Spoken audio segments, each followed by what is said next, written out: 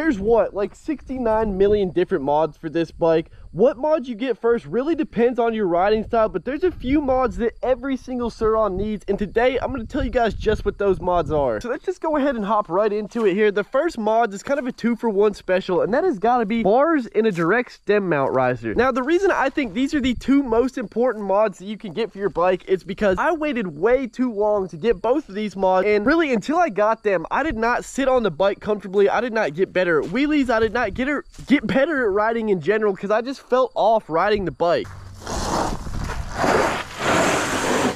So the next mod has got to be tires. Now, unless you're going to be doing 100% off-road riding on this bike, you got to get new tires because the stock tires will wear down literally within a month if you ride them on the street on a daily basis. Now, right now, I'm rocking the Shinko SR 241s. These are pretty good tires for almost all kinds of riding. And if you're going to be doing a pretty heavy mix between off-roading and roading, I would definitely recommend these tires. And for the amount of time that I've had them, I haven't even noticed the treads start to wear down at all yet. Stocks are awesome, but really only for 100% off-road because of how sticky they are and how fast they deteriorate. If you guys are running some aftermarket tires, let me know down in the comments below what you got.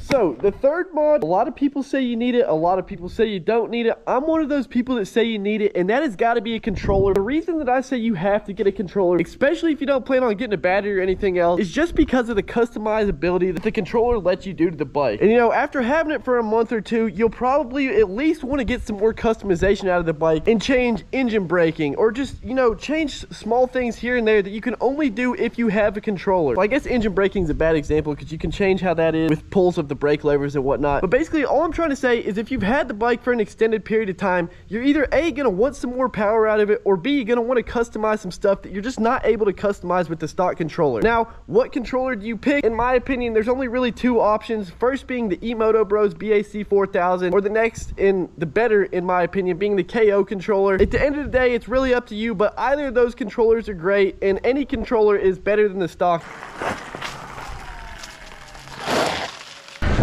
Alright, now the fourth and final mod is also kind of a 2-for-1 special, and that has got to be pegs and a peg spacer. Now, like I've said in previous videos, so I'm not going to touch on it too hard on here, I waited way too long to get pegs and a peg spacer, but especially if you have a controller or an upgraded battery, or just really if you have a Sur-Ron in general, you need aftermarket foot pegs on this thing because your feet just do not sit on the stock pegs worth of crap at all, dude. Like, I can literally let my foot hang off the peg right here, and like, it's not going anywhere. The teeth that are on these pegs are amazing and are what the Sur-Ron should have came with from the factory, in my opinion, because they really, the stock pegs, like, legit don't do anything for holding your feet on the bike at all. And then the second part of this is the peg spacer. I'm sure you guys have heard a million people talk about this mod. It pretty much prevents your peg support brackets from snapping in half if you hit big jumps. And once you have everything else done to the bike that I've talked about, and you've added a little bit of extra power, you got to get some pegs and some peg support brackets to make sure your feet stay secured on the bike and you never have any problems with slipping off or anything like that.